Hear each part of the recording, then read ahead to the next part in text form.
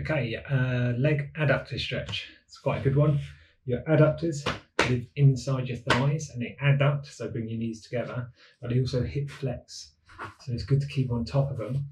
I like to sit on a yoga block, but a cushion's fine. I just find it helps keep my spine. I always have a tendency to slouch when doing it.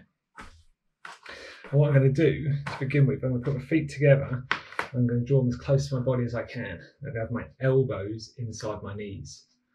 Now I'm going to lower my knees apart until I start to feel a stretch on the inside of my thigh. So as I come down, I start to feel a stretch on the inside, just about there. So now I'll bring my knees together so that they're not feeling a stretch anymore. Then I've interlocked my fingers with my elbows inside my knees. Now I'm going to push my knees towards each other.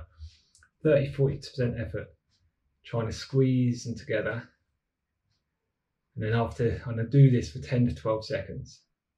That's at 11, 12, I'm going to stop, relax. Then I can use my elbows to move my knees further apart and they can go further now. And I'll go further until I start to feel that stretch again.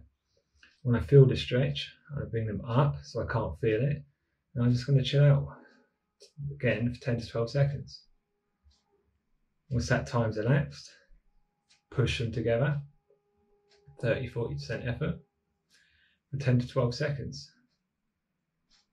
11, 12, stop, relax, and then they'll come out slightly further. Find a new stretch, ease off and hold there. So that's twice so far. Okay, so our third and final one, I'm going to push my knees together.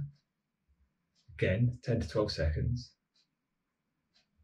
And then after the 12 seconds, I'm going to stop, relax, come out, find the stretch, ease off so there's no stretch, and I'm just going to wait 24 seconds. After 24 seconds, I'd come out, and that's the stretch complete. The last 24 seconds is you're working with something called the GTO, and you're telling it, this is your tone, this is your length. You're trying to override it, it regulates the muscle tone.